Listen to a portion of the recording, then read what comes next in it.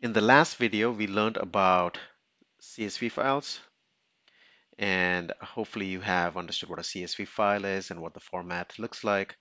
In this video, I'm pretty excited. We're going to take the CSV, push it into read that into a data frame, and we'll do our first data analysis. Again, our first data analysis, super excited. Let's go into it straight. So a data frame, we use the pandas module. We will use a new function called read CSV, and we will pass in the file name. Okay, read CSV will read, this function will read data from this file. It's going to be a CSV file, and transform that into a data frame where we can run analysis. So this is a pandas data frame, which is super powerful, like I mentioned in one of my previous videos, to run analysis. We will do a quick, we'll take a peek into what the data looks like by using the head command. So DataFrame.head, and you can see what the data looks like. And after that, we will do our first analysis. And the analysis we're going to do is, because our data set contains kids information with ages in it, kids names and ages in it, we will create a new data frame. So this is a new data frame. It's called data kids 10 and above. You can call it whatever, but keep it descriptive. In this case, I call it data kids 10 and above. And I will tell my existing data frame, this is data frame, hey, filter the data by a condition. And this condition right now is within these square brackets, as you see here. The condition is within the square brackets. Uh, Pretty straightforward. And I'll tell the condition I'm going to give is, give me this data frame, filter this data frame by age, which is greater than 10. Okay, age greater than 10. Age here is a column name. If you remember, age is a column name, and I will filter that by 10. So let's go straight into the Jupyter environment. So I have my Jupyter environment opened up here.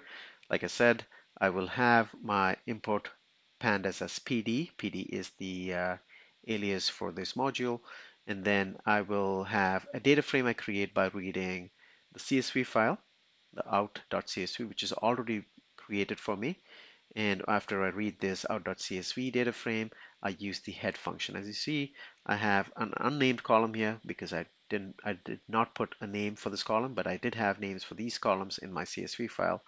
I can probably open that up and show it to you. Just give me a second. File. Let's see. Open. Let's see if I can open that up. There we go. I have an out.csv, and that's what the file looks like.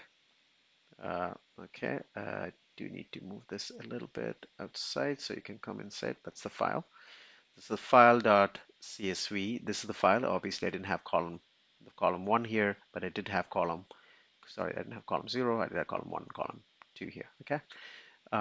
So let's go back into my projects. That's my out.csv, which I read from Jupyter. It's stored on my Azure Notebook environment in my previous example or previous video I showed you. Let me go back to my projects. Or let me go back. I think I can just go back here, close that, go back to my lesson. And there we go. So here, import pandas, I got this out.csv, read that into a data frame. I peeked into my data frame by using the head command. I can see what it looks like. I'm pre-printing it. So I have a couple of kids here with different ages. Now, the exciting piece is I'm going to do some filtering based on a condition where age is greater than 10. So let me scroll here. Just a second. There we go. And this is what it looks like. Like I pointed out, I have a new data frame I create, and I pass in filtering criteria to my existing data frame. So I say, this is the condition I have within the square brackets. So I'm saying data frame.age.